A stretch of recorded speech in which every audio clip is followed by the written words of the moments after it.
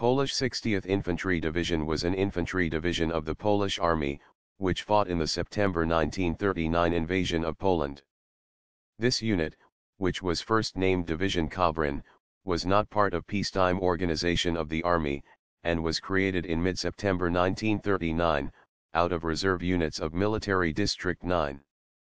It was formed in the town of Kobrin, and guns and ammunition for the division were delivered by Warsaw City buses, from Central Ammunition Depot NR2 in Stoi near Dublin.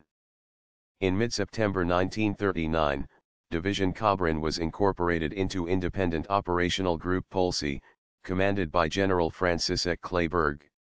It entered action on September 14, when it clashed with advancing Wehrmacht along the road from Brtysk nad Bugiem to Kobrin.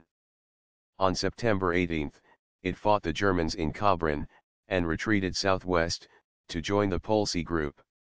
On September 28 near Oładowa, following an order of General Kleberg, Division Kobrin was officially renamed into 60th Infantry Division.